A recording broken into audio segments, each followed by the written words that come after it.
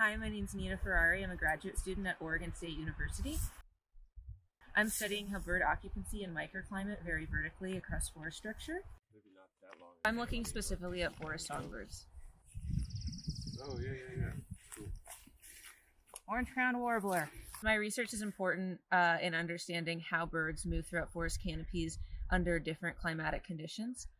We understand that old-growth forests have a microclimatic buffering effect, particularly in the understory. We don't really know how that translates up into the canopy of the tree, and so this research will help us better understand how birds behaviorally adapt in a changing climate. I'm hoping to inform people who are interested in using automated recording units to detect birds. So I'll be gathering some information on how well those systems work to detect birds vertically, not only horizontally. Today I'm going to be climbing this Doug fir to check on my sensors and collect some data. Basically, to get up high in these trees, you have to be able to climb them. And a lot of people think of tree climbing as just you're kind of free soloing up branches, which is maybe what you did as a kid, but not the safest way to do things in a scientific setting. So what we did with this tree is we took a crossbow and a bolt and we shot a line over the tallest branch of the tree. And we pulled that line through and attached a rope to it. And then we ascended up that rope and installed a pulley system at the top of the tree to run the rope through that. And so that kind of sets up our permanent tree rigging system.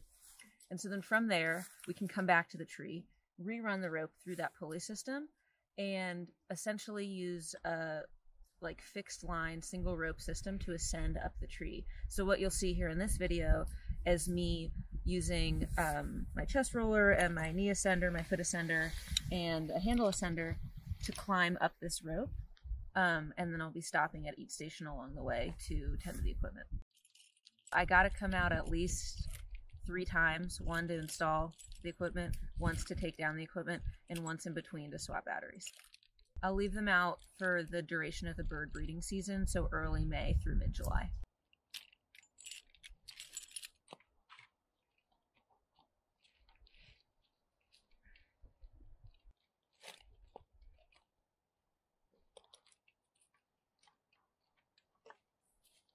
This is one of my platforms that I install throughout the understory, mid-story, and canopy of the tree. It's fitted with a song meter, micro, which records bird songs at preset recording times, and then a onset hobo pendant temperature sensor that's recording temperature at 20-minute intervals. And so right now we're going to change the batteries and swap the SD cards of the song meter micro and download the data off of the hobo.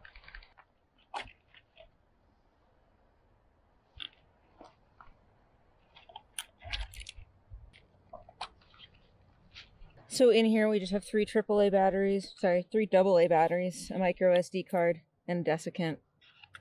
And so first thing I'll do is swap out the batteries. And so this is what I'll have to come out and do every couple of weeks as the SD cards fill up and the batteries drain in order to keep collecting continuous data.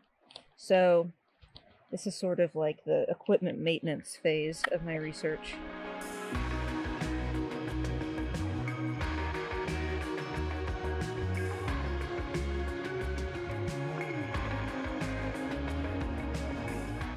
This is the part that's always a little bit nerve-wracking because this is all your data on this little thing and you're really high off the ground.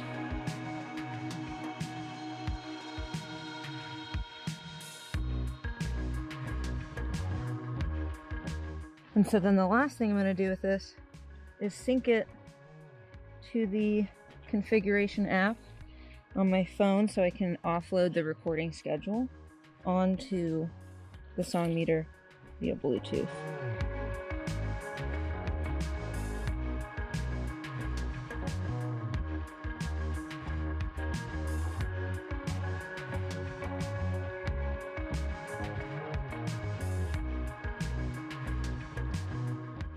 And so the next thing I'm going to do is I'm going to download the temperature data off of the logger, and I'm going to use this shuttle, which will store the data until I get home to my computer and I can offload it there.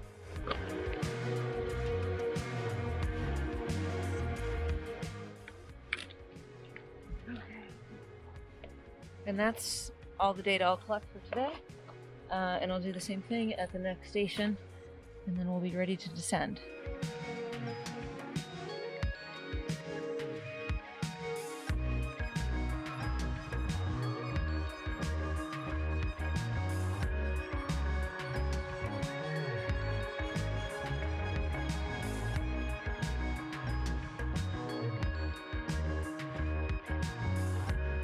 I love birds and I love forests, and it's a really special opportunity for me to be able to study how birds adapt to changing conditions in forests, and the fact that I get to tree climb is just the cherry